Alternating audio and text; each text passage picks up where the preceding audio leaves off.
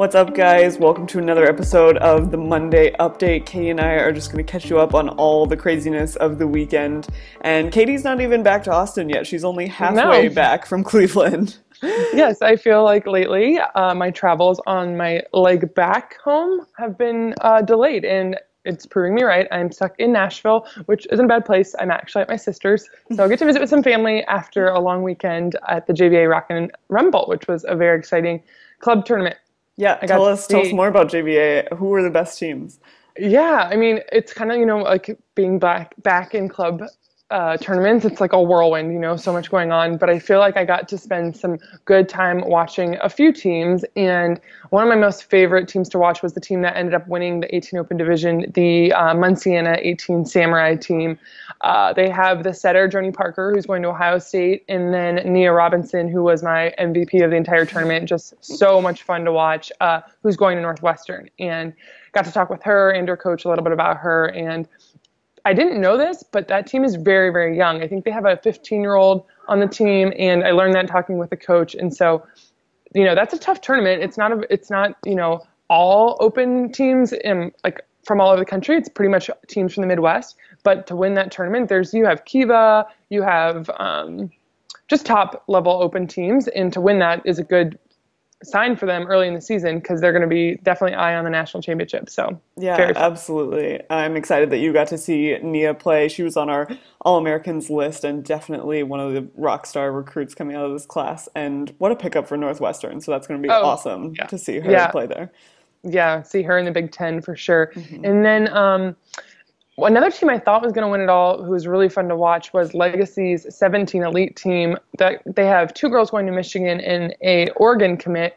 And watching that team and hitting warm-ups was like watching a college team. I was shocked, and I thought they were going to win the whole thing, but they didn't. They got knocked out. I think it was in the semis.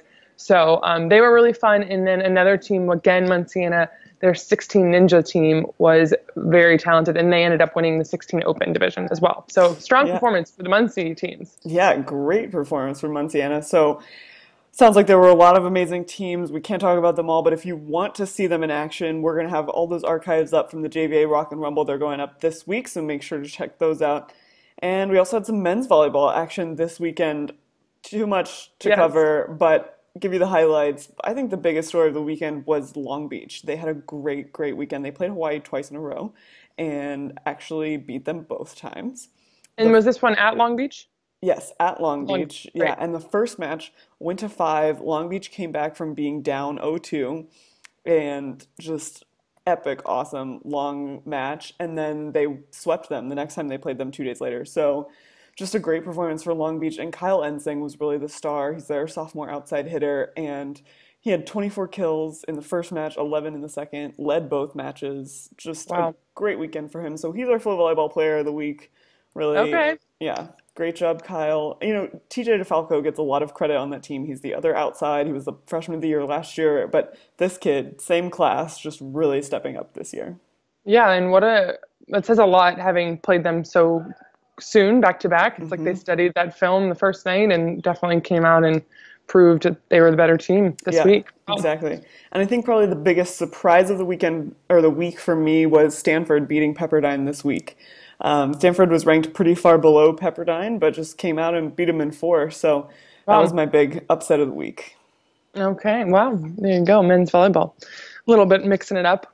Yeah. Make sure to check out our men's volleyball rankings today. And of course, read up on our player of the week, Kyle Ensing. And I think the only other big volleyball stories of the week were Virginia coach Dennis Hohenschelt. Yes. Resigned, so they're going to be looking for a new coach. And then there's a new coach at Montana as well. We have Allison Lawrence is her name, and she was the assistant there before. So now she's going to be their head coach. Okay, so some changes in women's college volleyball. Yeah. Interesting.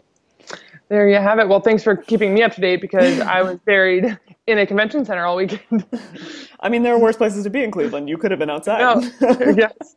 It was the 60s. It could have been freezing. It could have been snowing. But all in all, it was a really fun weekend and got to see lots of young talent. So, and Megan, you're up next. You'll be going to the MKE Jamboree for the JVA. Yes, hitting up Milwaukee in February, everybody's favorite winter destination. Yep. So you'll get to see lots of the same talent I got to see. Yes. Awesome. Well, we will check you guys later. Yep. See you guys.